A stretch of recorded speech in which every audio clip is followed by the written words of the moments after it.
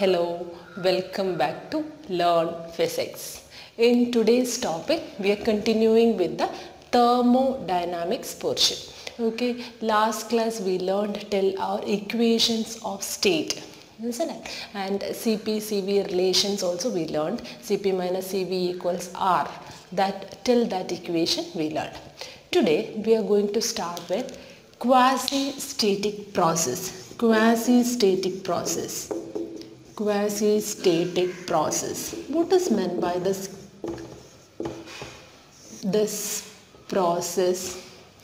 Quasi-static process means it is the process or the change in thermodynamic state variables are happening for an infinitely slow process. It's a process which is happening infinitely slow. So because we can't identify the processes is changing, that is pressure, volume, thermodynamic state variables are changing or not. We can't identify it's fast. So it is not a fast process. It's a very, very slow process. Process which is happening infinitely slow process is called as quasi-static process. It's a quasi-static process means it is an infinitely slow process, that is pressure and volume PV. Suppose we are considering a gas which is having pressure PV and after some time it is changing it to P dash V dash, but that process is very slow. We can't identify that process. So that is called as quasi-static process. Okay, that is pressure, volume change or temperature change, all those things we can't identify very fast. That is quasi-static process. Clear? What is meant? So the thermodynamic state variables are changing infinitely slow process, that is considered as quasi-static process. Okay. So because of that, if we are considering the pressure and volume, it is almost very slow process. So we can't identify it fast, that is it is changing, isn't it? So here we will consider that it is in thermal equilibrium or in mechanical equilibrium we can consider, because it is taking long time to change the process. So we will consider it as mechanical equilibrium and thermal equilibrium. Okay, clear what is meant by quasi-static process? So next is isothermal process. Isothermal means thermal iso. Iso means same. Temperature throughout the process, temperature remains constant. If temperature of the system remains constant, then we can say it is under isothermal process. Okay, a process in which temperature remains constant, that is isothermal process. So next is adiabatic process. Adiabatic process means it is heat energy remains constant. Heat remains constant. There is no transfer of heat. Heat is not giving to the atmosphere or taking to the system. Okay, system is not giving the heat energy or it is not taking the heat energy. So that is called an adiabatic process. Next is isochoric process. Isochoric process means volume remains constant. Volume of the system remains constant in the case of isochoric process. Next is isobaric process. Isobaric process means pressure remains constant. Okay, so these three processes you should identify. So what is quasi-static process? Infinitely slow process. They are thermal. We are considering that the system is in thermal equilibrium and mechanical equilibrium. And isothermal process means temperature remains constant. That is called a isothermal process. Adiabatic process means heat remains constant. There is no transfer of heat to the system or absorption of heat to the system. Okay, then isochoric process means volume remains constant. Isobaric process means pressure remains constant. So now we are going to study in detail about this isothermal process and adiabatic process. In the case of isothermal process, see about isothermal process, before that also I mentioned many times. Are you remembering about the first law of thermodynamics? When I told you about the first law of thermodynamics, it is delta Q equals delta U plus delta W, isn't it? Internal energy is a term, U is internal energy. Okay, that internal energy is a term which depends on temperature, I told, isn't it? So internal energy is a term which is depending on temperature. So as temperature increases, then only internal energy will be changing. If temperature increases or decreases, then only internal energy will be changing. So if temperature remains constant, internal energy also will be constant. That is, change in internal energy will be zero in the case of isothermal process. That means the whatever heat energy we are giving to the system will be completely converting to work done. Okay, the whatever heat energy we are giving under isothermal condition, it is completely converting to work done, because there is no change in internal energy since the temperature remains constant. Okay, clear? Here, to attain this isothermal process, temperature should remain constant. So how the process will be happening? So the system which should be contained in a perfectly conducting wall, thermal conductivity. So if it is temperature remains constant, this should be a perfect conductor. This should be a conductor. Why it is so? Because the temperature is remaining constant. So heat should exchange in between, isn't it? Heat should go, or it can absorb heat energy or release heat energy. Then only temperature can remain constant, right? So it should be with a perfect conducting walls. Then only temperature can remain constant and heat energy can absorb and release will be happening. If thermal expansion, if it is expansion is happening, or if it is isothermal expansion or isothermal compression is happening, means heat energy should it should exchange heat energy. And one more thing, it should be a very slow process. So first the two conditions which we should check is whether it is the walls of the container are whether it is perfectly conducting or not. It should be a conductor. Then only heat energy can exchange between the system and the surroundings. And it should be a slow process. Then only it will get time to release heat energy or absorb heat energy. If expansion is happening, means it will be releasing heat energy. If it is compression, means it will be accepting heat energy from the surroundings, isn't it? So it should be a slow process and its wall should be a perfect conductor. That is in isothermal process. Okay, so if we are drawing a diagram for an isothermal process, isotherm, if I am PV diagram for a constant temperature is called as isotherms. Okay, so in an isothermal process, if I am considering how the graph will be, it will be like this. Okay, so this is the graph for an isothermal process. Pressure, volume, P1, V1, this will be P2, V2. This will be the diagram for an isotherm. In the isotherm means pressure, volume, graph for an isothermal process. Okay, so this is what you should understand in the case of isothermal process. Clear? Now about adiabatic process. Adiabatic process means heat energy should remain constant. That means how the system should be maintained with a perfectly non-conducting wall. It should be done with a perfectly non-conducting wall. Then only it can it won't be releasing heat energy or absorbing heat energy, isn't it? Heat energy should remain constant. That means no absorption or release of heat energy should happen.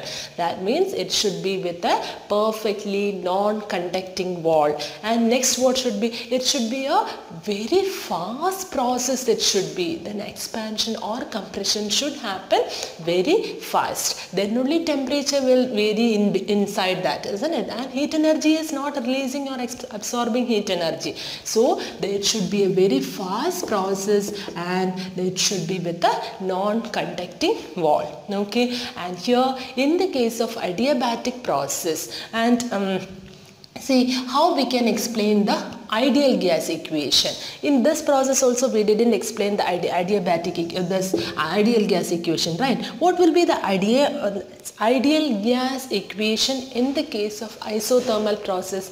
Ideal gas equation for 1 mole of gas, if I am considering, it is PV equals mu RT. Isn't it? This mu is the number of moles. So if it is 1 mole of gas, if I am considering, it will be PV equals RT. In the case of isothermal process, in isothermal process, PV equals R is universal gas constant, T is temperature, that is a constant in the case of isothermal process. So PV will be a constant in the case of isothermal process. But in the case of adiabatic process, temperature is remaining constant, isn't it? So delta Q is equal to 0 over there. And how we can explain the adiabatic process? Here PV to the power gamma equals constant. This is the condition for adiabatic process. In the case of adiabatic process, PV to the power gamma equals constant. What is this gamma? Gamma equals Cp by Cv. Specific heat capacity at constant pressure divided by specific heat capacity at constant volume. That is adiabatic process. In the case of adiabatic process, PV to the power gamma equals constant, or in terms of T and V also we can write, that is TV to the power gamma minus 1 is constant.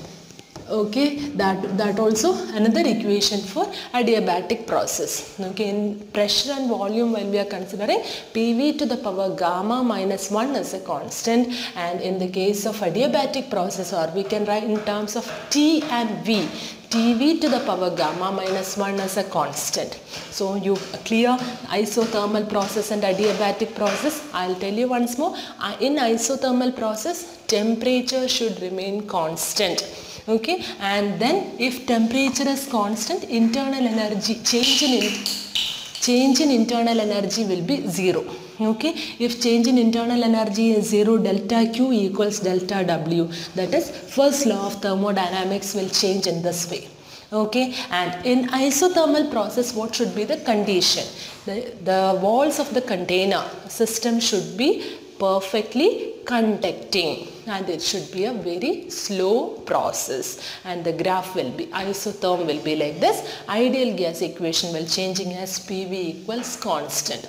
In the case of adiabatic condition, heat energy remains constant throughout the system, throughout the process. That means PV to the power gamma is a constant, where gamma equals Cp by Cv. The conditions to maintain adiabatic conditioners, the walls of the container or the system should be perfectly non-conducting. It should not be a conductor, because heat energy can't transfer in between. Thermos flask, when we learned about the thermos bottles in last chapter, that is thermal properties of matter, I told you about the adiabatic condition, that is no heat energy is transferring from the system to the surroundings. That is about the thermos flask, thermos bottle. Okay, so here, and it should be a non-conducting wall, and the process should be very fast. So then only it will be, the temperature will be varying, but without changing the heat energy. Okay, so isochoric process means volume should remain constant, and isobaric process means pressure remains constant. Okay, so now we are going to draw the PV diagram for adiabatic condition, and then we will compare how the adiabatic and isothermal process PV diagram, how it will be. Okay, now we are going to find out the pressure volume diagram, PV diagrams, in the case of isothermal process and adiabatic process. Isothermal process means temperature remains constant. I already told you about the pressure volume diagram, how it will be for an isothermal process. See, here it is P and here it is V. PV diagram will be like this. Okay, so in separately while we are that's observing this adiabatic PV diagram or isothermal PV diagram, you can't feel the difference. Okay, see, this is P1 V1 and this is P2 V2. Okay, this is adiabatic process. Pressure volume diagram will be like this. Okay, here what you understood from these two diagrams. Okay, so here in the case of adiabatic diagram, slope will be more slope. Here slope will be less compared to the adiabatic process. It will be gamma times slope of isothermal process. In isothermal process, how much is the slope? It will be gamma times more for adiabatic process. So derivations and all not required for you. Actually in derivation how it will go is slope means here what will be the slope? dP by dV. Okay, in both the cases we should find out dP by dV. We know in isothermal process PV equals constant for an ideal gas. Here in PV to the power gamma is a constant. So we are finding out dP by dV, gamma times the slope of isothermal graph, like that we will get. So it's not required for you to find out the derivation, but you just understand that the slope of adiabatic process will be gamma times the slope due to isothermal process. Okay, so if I am considering an expansion, okay, if I am considering an isothermal expansion while I am considering, this is V and this is P, this is X from here P1 V1. If it is starting from here, it will be, in the case of expansion, isothermal process will be above that and adiabatic process will be below. And in the case of compression, so compression means volume will be greater and then volume will be decreasing. So it should start from here. And in the case of compression, isotherm will be down, isothermal process and adiabatic process will be above. Okay, so this is what happening in the case of, so if I am considering at the same point, this will be the condition for an adiabatic and isothermal process. Okay, so as it is starting from the same point, volume, and if it is under isothermal process means it will be below that, and adiabatic process means it will be above that. Okay, this is what happening in the case of compression and this is what happening in the case of expansion. Any one thing you can remember. As usual, usually in all these kind of things I will tell you to remember any one. Here also the expansion you can think adiabatic process means in expansion adiabatic process will be below that. Okay, below the isothermal curve. Okay, as temperature increases for a particular conditions, that is if temperature is increasing, for first I am drawing the isotherm for T1 and then next I am doing for the isotherm for T2, T3 etc. T1 greater than T2 greater than T3. In that case how the PV diagram will be, this is V and this is P. As the temperature decreases, this slope will be coming, it will be coming more close. This is for T1, this will be for T2, this will be T3, like that. It will be coming more closer to the origin, like that it will come. This and all we will learn in the next chapter. Okay, so now you understood all those things, what is about the PV diagram, because here in after that we will, when we are starting the heat engines, we require isothermal and adiabatic PV diagrams. Now you understood in the case of expansion, isotherm will be above and adiabatic will be below. In the case of compression, adiabatic will be above and isothermal will be below. Okay, clear? So the next topic is work done in an isothermal, adiabatic, isobaric, isochoric process. All those things we will learn. So that one I will take it in the next class. Okay. So I hope all of you understood all those things in today's topic. And if you like the channel, please don't forget to subscribe. Thank you for watching. Bye.